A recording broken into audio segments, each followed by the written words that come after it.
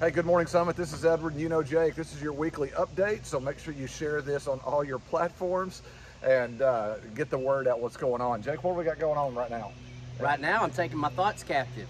Are you? Yeah, man. Your 3-week series really showed me how my thought life kind of gets out of control. How about your attitude? I'll give you an example. I walked away from this series thinking, you did a great job, but I got to take that thought captive and make it obedient to Christ, because you really didn't do a great job. I mean, I've been working through this with my whole thought life and stuff. Like, this coffee's great. No, it's really not. Got to take that thought captive. So, and it's enhanced my attitude. I don't know if it's made it better. It's enhanced it. Does that make any sense? I'm not sure that was really the point of the whole thing. That's what I got out of it. It was good too. Or was it? I mean, oh, dang it! Take it. Yeah. See, you're just it's back and forth. Hey, we got a lot going on right now. I'm telling you, this is one of the busiest weeks we've had in a long time. In fact, when you walk into church on Sunday morning, it's going to look a little different. And I'm telling you, I know some of you are still watching online and you're staying home, and we understand that and we get that. But you're going to miss something really cool Sunday morning, because when you walk in Sunday morning, our building is already... It's already KidVenture Live. Getting transformed for KidVenture Live. And if you don't know what KidVenture Live is, it's kind of like what... hey, Bill, we're transitioning into KidVenture Live. Transitioning, that's right, that's right. If you don't know what KidVenture Live is, it's like old school vacation Bible school. If you grew up in that church life, that kind of stuff.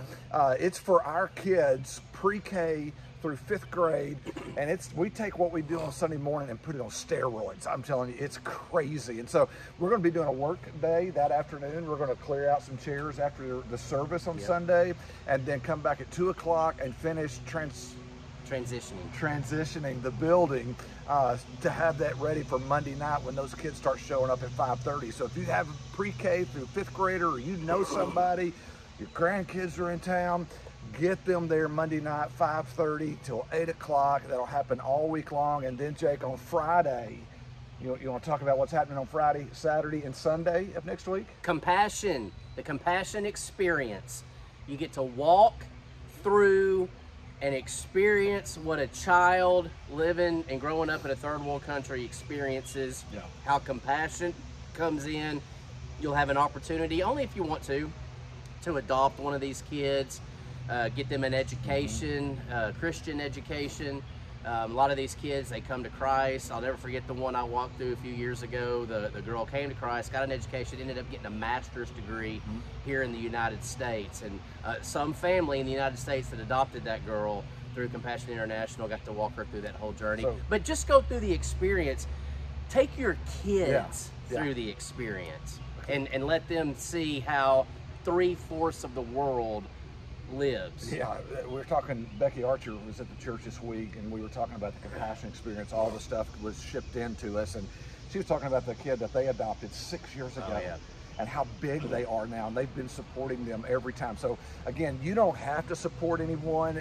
You just go do the experience. Hey, and also we need some volunteers. There's a link on our Facebook page that you can go to our Facebook page, and you'll see that Compassion.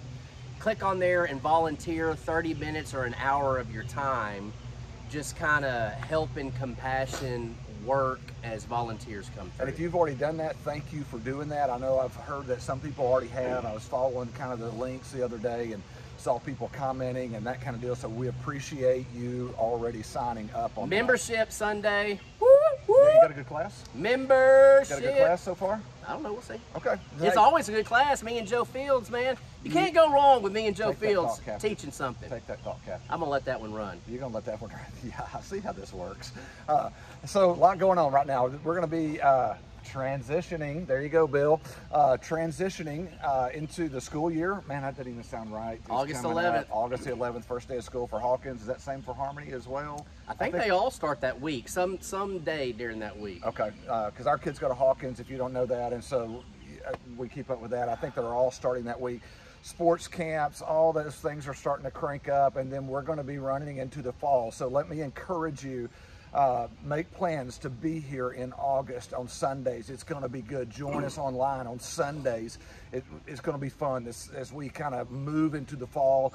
Do things. I'm going to do in a series, Jake, not August, but starting in September, called Compliments. What did Jesus compliment? Did Jesus ever compliment anybody? And so I've been looking at that from that challenge in one of our elders meetings, and we're going to look at the things that Jesus complimented people on, and we're going to look at those things in the September and through kind of a few week series of those things that Jesus complimented. Because I think if Jesus complimented somebody, that'd probably be a pretty good thing to emulate in our own journey. So I'm excited about that series. Just kind of out there, September, as that's coming. August, we'll be doing a series on our church. It's going to be good. I'm telling you. Vision. You know, I mean, we're not like pumping up Summit Heights. We're just talking about vision. I am. No, dude, I am, because I love Summit Heights. See, he may not, but I love them. I love my church. But man, we're not going to be like. Why are you doing this? Why are you down in this thing, man? We're going to be talking about vision and like why we do what we do. The church, Summit Heights. All that other That's stuff. who we are, brother. Yeah. I'm telling you, man. Hey, didn't you say that Summit turned 17? What's 2021 minus 2004? I think that's right. 17? Is that July? So we've already turned 17. We turned 17 on July 16th. That's so cool. That is so cool. Summit, we're so proud of you. We love you, and we do love Summit Heights, and we love getting to serve. And so cannot wait to see you Sunday. Don't forget, it's going to be a cool experience on Sunday morning, so bring somebody with you. Invite somebody with you. If you're watching online, invite somebody to watch with you online, and share this on all your platforms. We'll see you Sunday morning, bright and early, 10 a.m. Man, this coffee is strong. Isn't it good? Isn't it good? Hey, we love you.